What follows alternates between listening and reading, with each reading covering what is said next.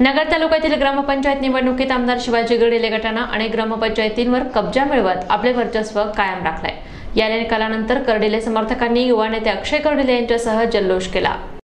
नगर तालुक्यात ग्रामपंचायत निवडणुकीत आमदार शिवाजी कर्डिले यांच्या नेतृत्वाखालील गटाने अनेक ग्रामपंचायतीत बाजी मारली आहे। कर्डिले गटाने तालुक्यावरील आपले वर्चस्व सिद्ध करीत ग्रामपंचायती ताब्यात घेतल्यात। या निकालाचा एकत्रित जल्लोष कार्यकर्त्यांनी साजरा केला।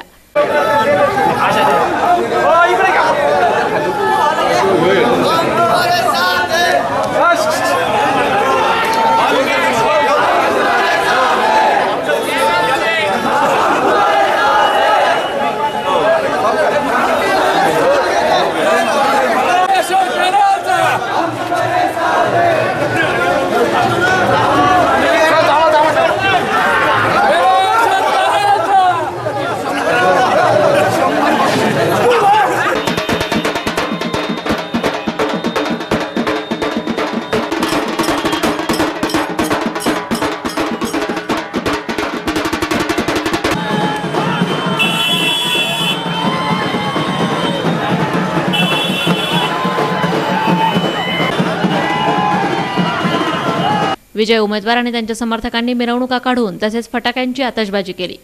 नवनिर्वाचित सरपंच सदस्यांचं युवा नेते अक्षय कर्डिले यांनी अभिनंदन केलं। यावेळी बाजार समितीचे सभापती विलास शिंदे यांच्यासह तालुक्यातील भाजपचे नेते उपस्थित होते।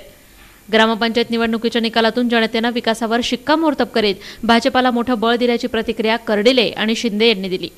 इथं आज आपण पाहतो की मोठ्या प्रमाणात नगर तालुक्यामध्ये जल्लोष साजरा करण्याचं काम होतंय, कारण की या वर्षी आपण पाहिलं की यावर्षी राज्य सरकारने आपला नवीन नियम काढला होता की जनतेमधून सरपंच झाला पाहिजे आणि सदस्य देखील एक सदस्यामधून देखील उपसरपंचाची निवड होणार आहे। म्हणून सगळ्याच नगर तालुक्यातल्या नाही तर पूर्ण जिल्ह्यातल्या लोकांनी जास्तीत जास्त वरतून सरकारकडून देखील आदेश आला होता की तरुणांना जास्त संधी दिली पाहिजे, जेणेकरून आपण आज पाहतो की आपल्या नगर तालुका नगर शहर जर सांगायचं जर म्हणलं तर जास्त तरुणांची संख्या आपल्या नगरमध्ये आहे आणि त्या मुलांना संधी देण्याचं काम हे जुन्या सर्वच प्रतिष्ठित लोकांनी गावातले केलेलं आहे।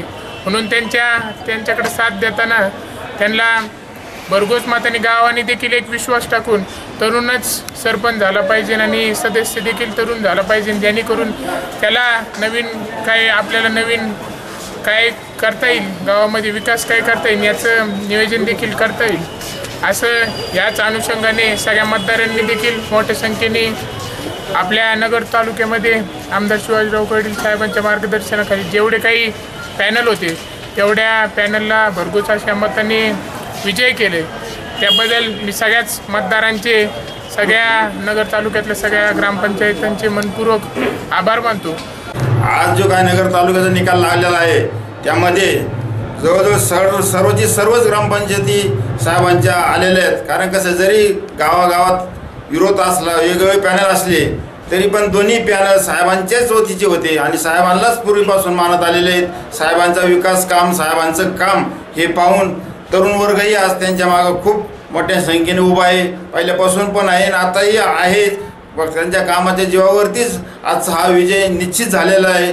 म्हणून हे साहेबांना त्यांच्या कामाची पावती पुन्हा एकदा जनतेने दाखवून दिलेली आहे आणि असंच प्रेम जनतेने साहेबांवरती राहून द्यावं, साहेबांनी जनतेवर प्रेम ठेवावं अशीच सर्वांची इच्छा आहे। जरी नगर तालुक्याचे 3 भाग झाले असले तरी साहेबांवरती नगर तालुका पूर्ण मानणार आहे।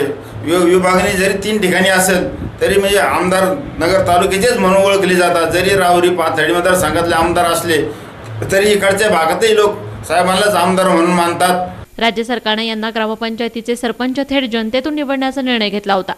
त्यानुसार झालेल्या या निवडणुकीत कर्डिले गटाने नगर तालुक्यातील अनेक ग्रामपंचायतींमध्ये सरपंच पदाचे उमेदवार निवडून आणत विरोधकांना धूळ चारली आहे। प्रतिनिधी सचिन शिंदे, महानगर न्यूज ब्युरो, अहमदनगर।